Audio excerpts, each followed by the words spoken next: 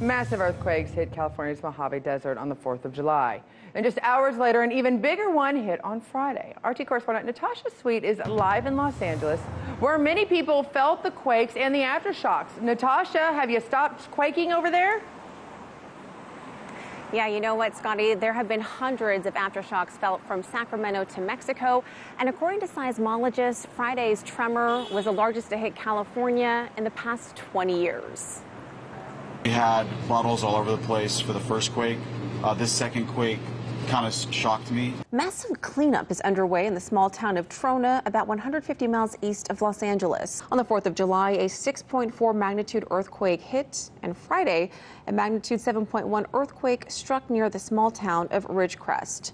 The quakes buckled highways and ruptured gas lines that sparked several house fires. Officials say 50 homes in Trona were damaged. No one was killed or seriously injured. With some roofs caving in, people with damaged homes began sleeping in tents outside. You don't notice the damage until you open that door. Governor Gavin Newsom thanked President Trump for his outreach as the two began working to ignite federal emergency funding.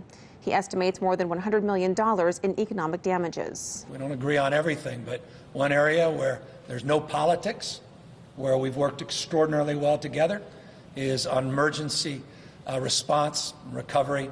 You can see a restaurant in Orange County feeling the earthquake Friday night, and baseball fans also felt the quake during Friday's Dodger game. Yeah, I felt it. I was sitting in my seat. I felt like everything went quiet and we were just moving. The whole crowd kind of silenced.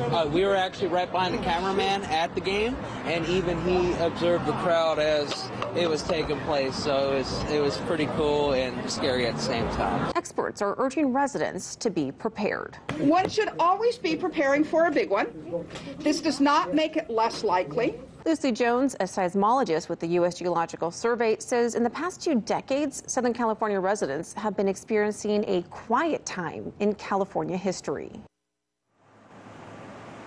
Now, the governor says that this type of emergency could leave residents without emergency responders for at least 72 hours. So, of course, having enough food, water, medicine, and pet supplies is something for residents to think about. Scotty. Thank you, Natasha, and stay safe out there in California. Hey YouTube, thanks for checking out our channel. We hope you enjoyed the video. We have tons of content for you just like this. For more of RT America's one-of-a-kind news and analysis, be sure to subscribe and never stop questioning more.